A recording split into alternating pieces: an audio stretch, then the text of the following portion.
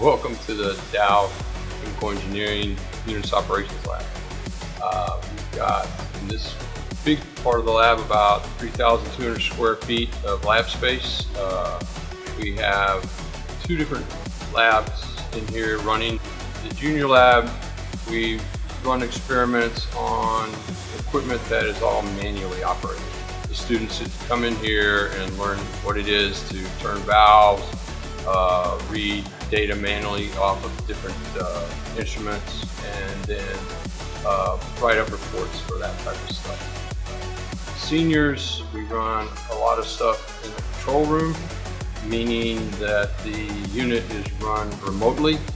This is to simulate what you would see in refineries or paper mills, something like that, where you have very large pieces of equipment. You're not really going out there and turning valves on. You do that remotely.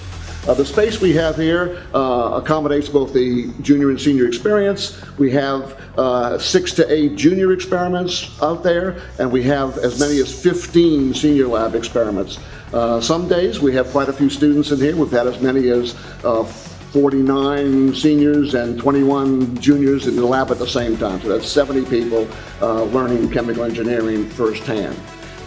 We have a control room on this side for the seniors, which gives them a experience of an industrial environment where you're in the control room, you can't see what's going on out in the field except through the window of the process control systems. So it gives you a more realistic feel for what engineers in the industrial world run into. If we needs be, we have a 96-seat computer room just on the other side of the laboratory, which allows our students to get to all of the computer assets they need. The software we have available in here covers process control and process design and everything else they need to interact with the experiments and write effective communications objects such as presentations and reports.